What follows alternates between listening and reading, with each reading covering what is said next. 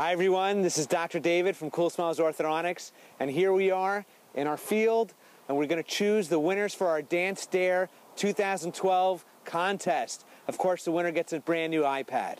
I'm here with our Lynn and our friend here, Guinness. As you always know, we always try to find a fair way to pick a winner from our top vote getters.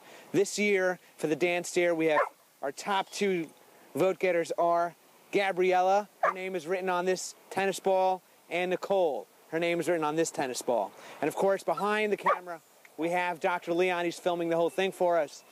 What we're going to do is we're going to throw these two tennis balls, and the winner will be picked by our good friend Guinness. Ready? Here we go. So, that was the plan, and right on cue, Guinness picked a winner. But something didn't feel right to us. I'm Dr. Leon. I'm here at the Coolsmiles editing studios, which is, of course, my den.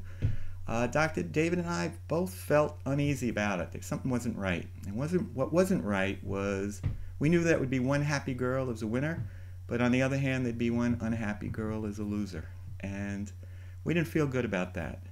Unfortunately, we're not prepared to give away 2 new iPads. So what do? Well, Dr. David and I talked at length on it, and we both decided that the right thing to do would be to break the rule, and for this one time, we're going to award both girls iPads. So congratulations to Gabriella, Nicole.